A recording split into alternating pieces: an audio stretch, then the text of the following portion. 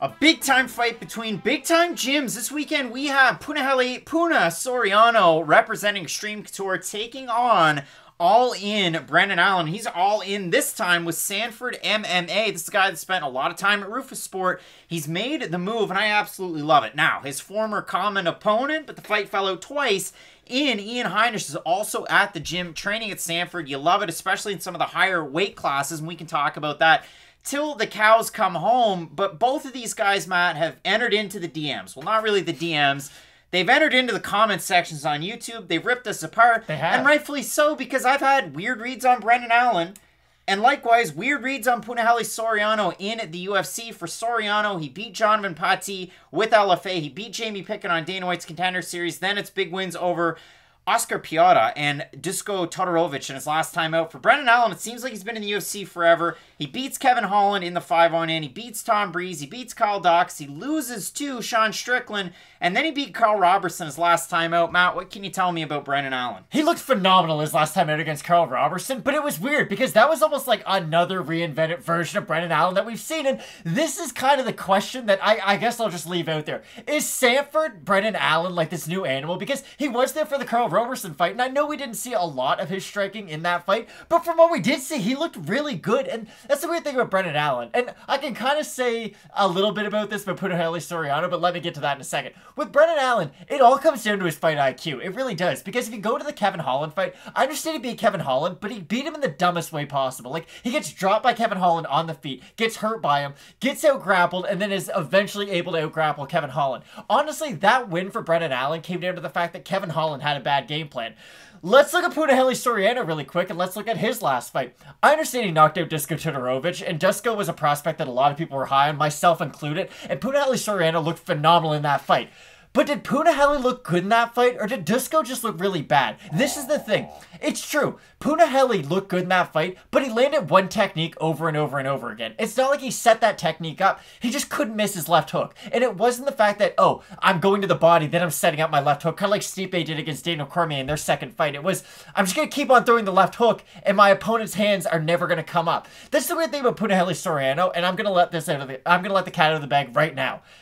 I don't really know how to base him off his last performance, because if you go back to the Oscar Piata performance, well, Oscar Piata was known for one thing in the UFC and one thing only, getting finished brutally by a lot of guys. And if you go to the Dusko fight, did Punahele look really good in that fight, or did Dusko just not really fix the defensive lapse that was so apparent from the first minute of that fight? So in this fight, this is the ultimate grappler versus striker matchup on this card for me, at least, because I really don't think Brendan Allen can strike with Punahele Soriano for rounds. I think he can do it for minutes or maybe even seconds, but I really don't think he should find himself in a striking battle with a guy like Punahele Soriano, who's as heavy-handed as he is so early in his transition to Sanford MMA. The last thing I'm going to say, Eddie Bravo said something that's always going to stick with me. He said, when I have a striker who comes into my gym who wants to learn jiu-jitsu, I don't tell him to pull guard his first fight with me. I use that 6 months that we have together to get him better at jiu-jitsu. I hope he doesn't have to show up for a couple fights, though, because let's say he wins the next fight and doesn't show his jiu-jitsu, then I get another 6 months with that guy to get a little bit better, I'm sure Brendan Allen's striking has gotten a lot better since he moved down to Sanford MMA, but I don't think this is the fight that he should all of a sudden start going out and working behind the jab, peppering in body kicks. Yeah, because it didn't work for him against Sean Strickland, and that's the really tricky thing. A lot of people are very down because of that performance, and then flip forward, you take on the glory kickboxer and Carl Robertson, and he looked really good in that one. I look at the odds for this one.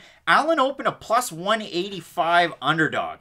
He's minus 107 right now. For Punahele Soriano, open minus 220. He's now minus 115, and it's not like that just jumped and then it's pretty much flat. It's been kind of consistently going towards Brendan Allen. If we look over in Topology for the votes, hey, it's a surprise to us as it is to you. 642 total votes, 61% Soriano, 86% by knockout. For the 39% that have Allen, 51% by submission. And you talked about it. Grappler versus striker. Punahele Soriano hasn't been taken down yet in the UFC. Nobody's even tried it. They've been willing to strike. And you look at the last two opponents, Dusko Todorovic is not going to try and take you down. He grinds up against the fence. He does it in just about every fight. Astaquan. Yeah, Astaquan, ask Teddy Ash. You look at his fight against Oscar Piata, he finishes him violently. Jamie Pickett's a fun fight. For Brendan Allen, though, I like the takedowns out of him. If you look at it in terms of his numbers, Brendan Allen tries for the takedowns a little bit more than the UFC average. He also attempts way more submissions than the UFC average at 2.08 per 15 minutes compared to the average that's 0.58. So for Brendan Allen, he's offensive with the takedowns. As far as his striking, it's a negative strike differential. It's a big positive for Punahele Soriano in his shorter sample size.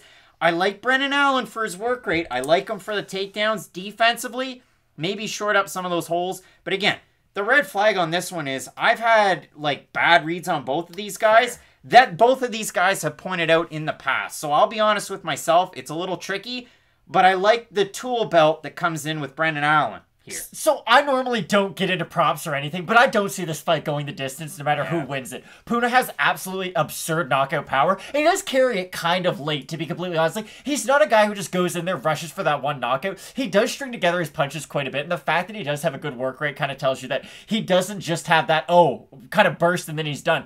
The weird thing about Brendan Allen, though, is that he can get it to the ground, but he does struggle sometimes when he does go for the takedown. The thing about Brendan Allen is that once he is able to get that takedown to the ground, he doesn't just waste time on top. He's got great ground and pound, and he uses ground and pound to soften his opponent up for the submissions. You're going to look at Brendan Allen, you're going to see a lot of submissions on his record, and he's a great submission fighter. But when I think about Brendan Allen, and I know I said grappler versus striker, Brendan Allen, to me, is kind of, and again, people are going to enjoy this comp, but he does use his ground and pound a lot like Khabib did, where it's, I'm using my ground and pound to soften up my opponent, to then move past their guard into side controller mount, and then I'm going to look for the submission. He is really good at softening his opponents up after he gets them down to the mat, so this could be one of those weird fights where it's like Brendan Allen wins the first 2 rounds but gets knocked out in the 3rd.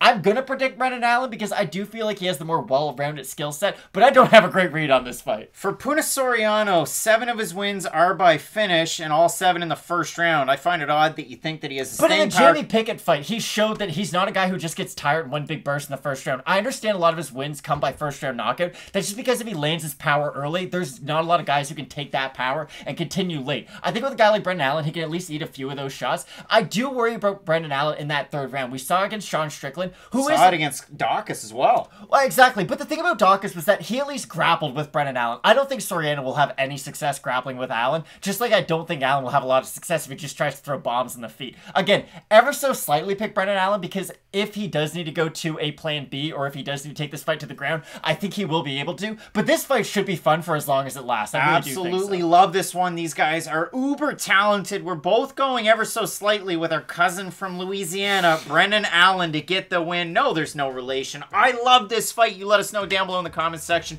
who you have, and we keep on moving. We got big time fights on this card that you're not going to want to miss, so keep it locked in with Fight Night Picks, as we always say. Let's get into it.